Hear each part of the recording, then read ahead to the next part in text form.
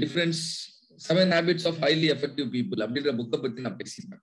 அது இல்லாம வந்து பாத்தீங்கன்னா difference between engineer and employable engineer. இன்னைக்கு வந்து எந்த பேசிஸ்ல கம்பெனி வந்து இன்டர்வியூல உங்களை மாதிரி இன்ஜினியரிங் கேண்டிடேட்ஸ்லாம் செலக்ட் பண்றாங்க? வெறும் டெஸ்ட் மார்க்கை வச்சு செலக்ட் பண்றாங்களா, இல்ல உங்களோட ஸ்பெசிபிக் ஸ்கில்லை வச்சு செலக்ட் பண்றாங்களா? இப்போ ஸ்பெசிபிக் ஸ்கில்லை வச்சு செலக்ட் பண்றாங்கன்னா என்ன மாதிரியான ஸ்கில் அவங்க பாக்குறாங்க, எதிர்பார்க்கறாங்க உங்ககிட்ட? அதை பத்தி தான் நம்ம ஃபர்ஸ்ட் பேச போறோம். அதுக்கப்புறம் இந்த 7 habits of highly effective people அப்படின்ற புக் என்ன சொல்லுது, அது ஆல்ரெடி நான் சொல்லியிருந்தாலும் இன்னைக்கு நம்ம திருப்பி ரீடச் பண்ணுவோம்.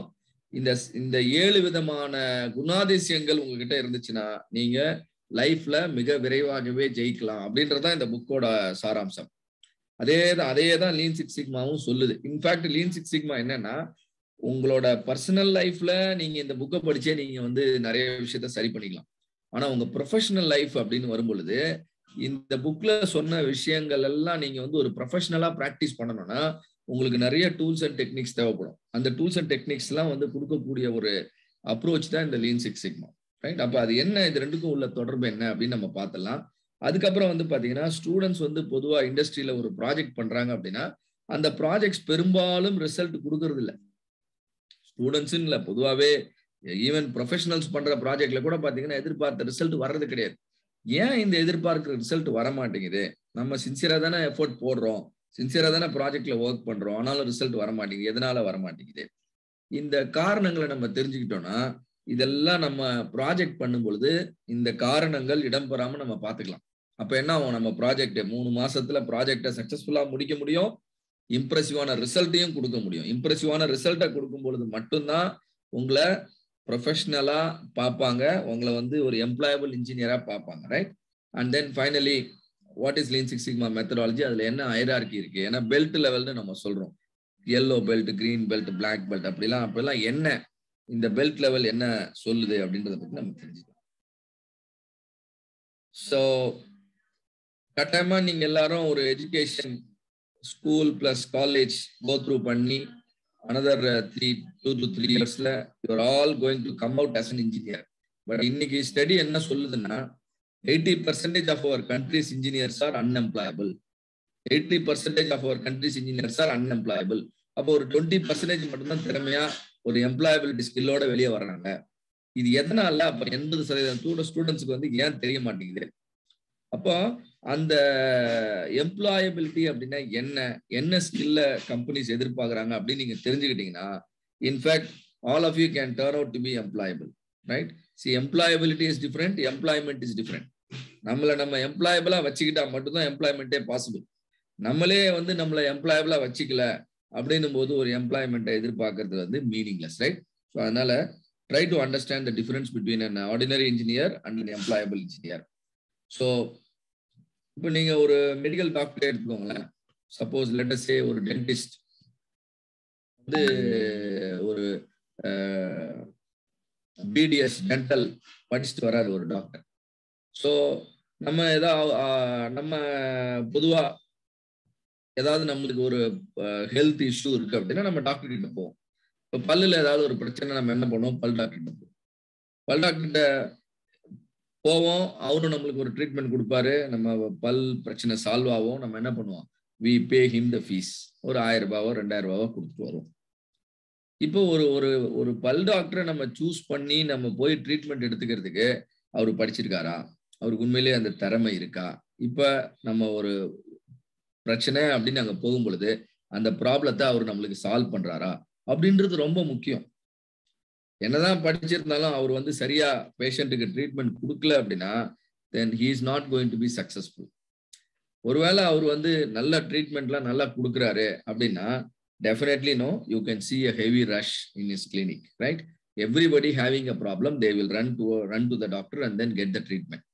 அப்போ மெயினா உங்களை சக்சஸ்ஃபுல்லா கொண்டு வர்றது என்ன அப்படின்னா கஸ்டமர் எக்ஸ்பீரியன்ஸ் பண்ணக்கூடிய பிரச்சனையை சால்வ் பண்ணக்கூடிய திறமை. பிரச்சனைனா என்ன, ப்ராப்ளம், கஸ்டமர்ஸோட ப்ராப்ளத்தை சால்வ் பண்ணக்கூடிய திறமை.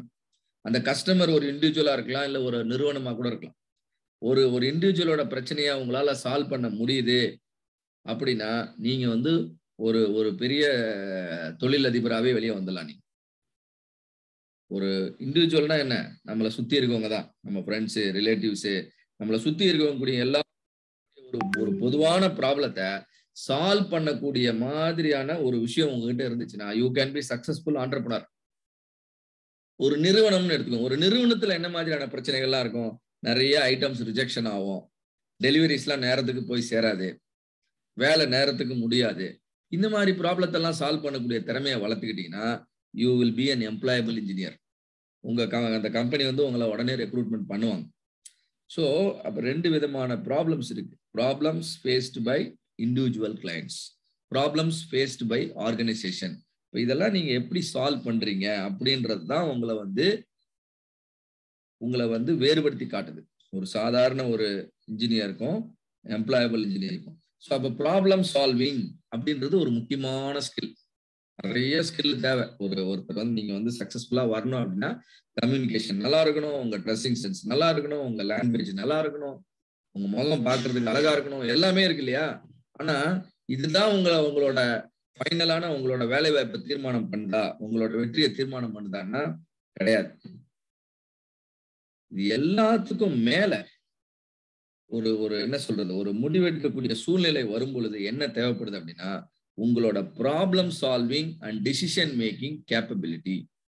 எப்படி நீங்க அடுத்தவங்களோட பிரச்சனையை சால்வ் பண்றீங்க, நீங்க எப்படி முடிவுகள்லாம் எடுக்கிறீங்க, ரொம்ப ரொம்ப முக்கியம். இதை 2 வச்சுதான் interviewer will judge on your capability. அப்போ ப்ராப்ளத்தை சால்வ் பண்ணும் பொழுது நீங்க ட்ரையல் அண்ட் எரர் மெத்தட்லயும் சால்வ் பண்ணலாம். ட்ரையல் அண்ட் எரர்னா என்ன, ஏதோ ஒரு சரியான அணுகுமுறை இருக்காது, ஆனாலும் நீங்க வந்து என்ன பண்ணுவீங்க, you will still try to solve the problem. And முடிவுகள் எடுக்கும் பொழுது ஒப்பீனியன் கேட்டு முடிவு எடுக்கிறது. உதாரணத்துக்கு இப்ப நம்ம இந்த எந்த காலேஜ்ல சேர்ந்து படிக்கலாம், எந்த கோர்ஸ் படிக்கலாம் இல்லையா? ஸோ இப்போ தீபாவளி பொங்கலுக்கு வந்து சினிமா படம் வருது, எந்த படம் பார்க்கலாம், எதுவா இருந்தாலும் நம்ம என்ன பண்ணுவோம்னா யாரையாவது போய் கேட்போம், சார் எது நல்லா இருக்கும், அவங்க என்ன சொல்றாங்களோ அதை செஞ்சிருவோம். அதுக்கு பேரு டிசிஷன் பை ஒப்பீனியன். 3வது, most of the time we believe that people create problem. ஏதாவது பிரச்சனைன்னு வந்துச்சுன்னா இந்த பிரச்சனைக்கு காரணம் வந்து பார்த்தீங்கன்னா அது அங்க இருக்கக்கூடிய மக்கள், ஆபரேட்டர் சரியில்லை, மேனேஜர் சரியில்லை, இந்த மாதிரி பேசுறது. This is called believing that people create problem. And finally most of the time we are all business focused, result oriented. ஆனா ரிசல்ட் நம்மளுக்கு தேவைதான், முக்கியம். ஆனா ரிசல்ட் எங்க இருந்து வருதுன்னு பாத்தீங்கன்னா ப்ராசஸ்ல இருந்து வருது. அப்ப நம்ம ரிசல்ட் ஓரியன்டா இருக்கிறது மட்டும் முக்கியம் இல்ல, we should be devoted to the process, right? இப்ப நீங்க 4 வருஷம் நிறைய கோர்ஸ் படிக்கிறீங்க, படிச்சு முடிச்சீங்கன்னா தான் நீங்க இன்ஜினியருக்கு அப்புறம் தான் உங்களுக்கு வந்து ஜாப் இல்லையா? ஸோ அப்ப நம்ம வந்து ஸ்ட்ரைட்டா நம்ம வந்து எல்லாத்தையும் டீவியேட் பண்ணி 12th முடிச்ச உடனே நம்ம போய் ஒரு கம்பெனில இன்ஜினியரா ஜாயின் பண்ண முடியாது. Because the process is very important, right? So அதுதான்.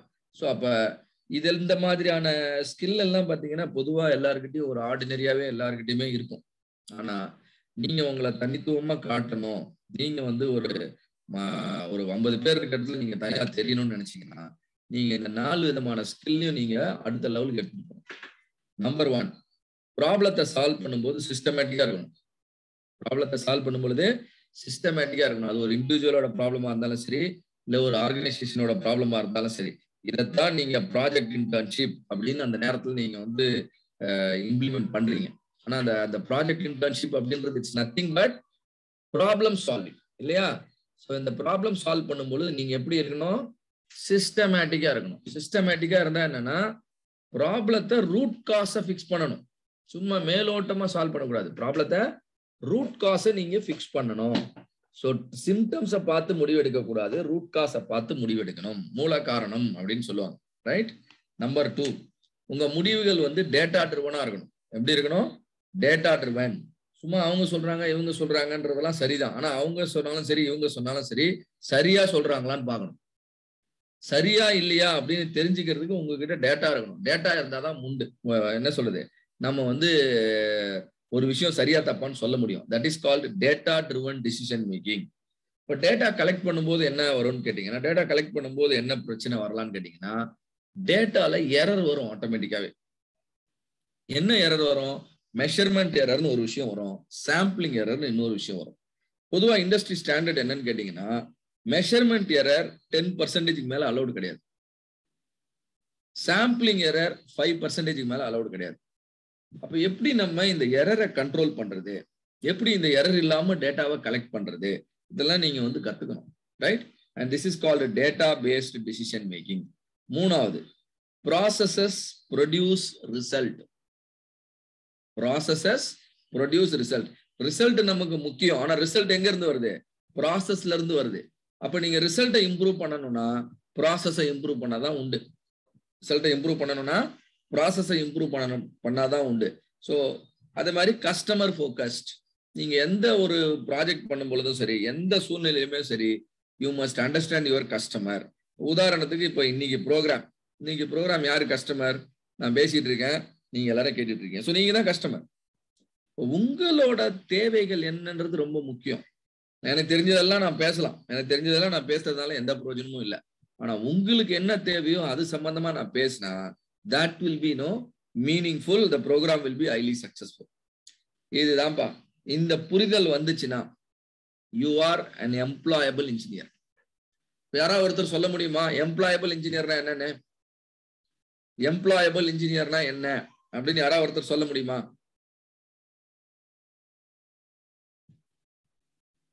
சாட் பாக்ஸ்ல ஏதாவது போட்டிருக்கீங்களா? நீங்க யாருமே ஏற்கனவே போட்ட மெசேஜ் தான். ஸோ அப்போ எம்ப்ளாயபிள் இன்ஜினியர்னா என்ன? ப்ராப்ளம் சால்வ் பண்றது எப்படி சால்வ் பண்ணணும்? சிஸ்டமேட்டிக்கா சால்வ் பண்ணணும். ப்ராப்ளமை சிஸ்டமேட்டிக்கா சால்வ் பண்ணணும். முடிவுகள் டேட்டா ட்ரிவனா இருக்கணும்.